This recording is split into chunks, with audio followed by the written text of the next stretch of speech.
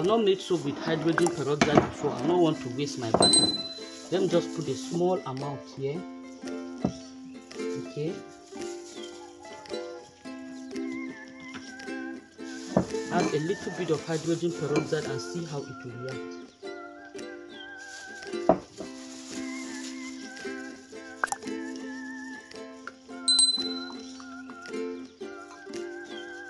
You see the soap that I added hydrogen peroxide to?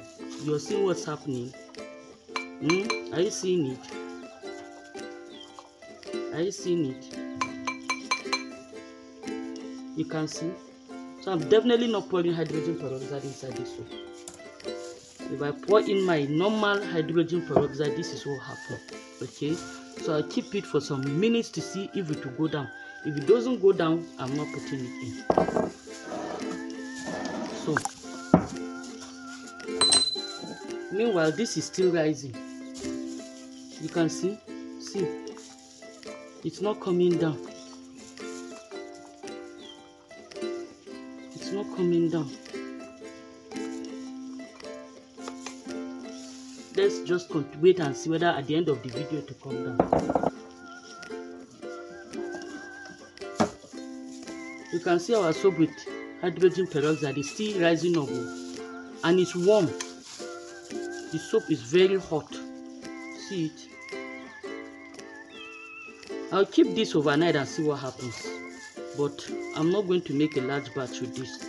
I don't want to waste my materials. So I'll see what happens. If it works, fine. If it doesn't work, I'll let you know. So I'm going to put color into the two of them to differentiate. You can still see our soap with hydrogen peroxide. It's still rising. See? It's still rising.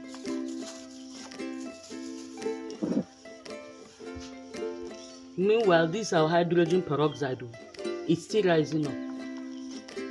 So from this inference, I can say, in conclusion, I can say, from the findings of this experiment, hydrogen peroxide in cold processed soap is a no-no. You can make your soap, shred it, then put your hydrogen peroxide in. But in cold processed soap, no. I also tried it in liquid soap. I can show you.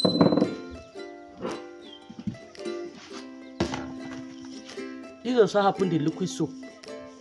Plenty liquid soap myself. It's also a no.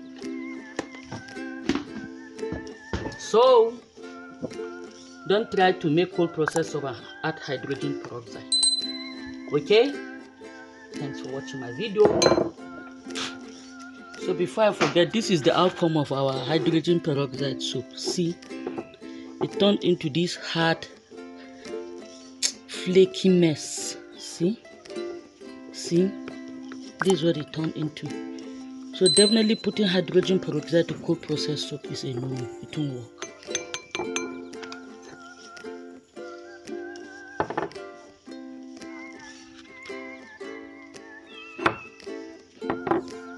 So from this you understand why when you're making your detergent, that is your Omo, when you add your hydrogen peroxide to it, it becomes very hot, it foams over, and then it turns your Omo into pellets. Okay, so this is similar to what is happening to this soap. It's just like making your laundry detergent. Okay, that's what hydrogen peroxide does.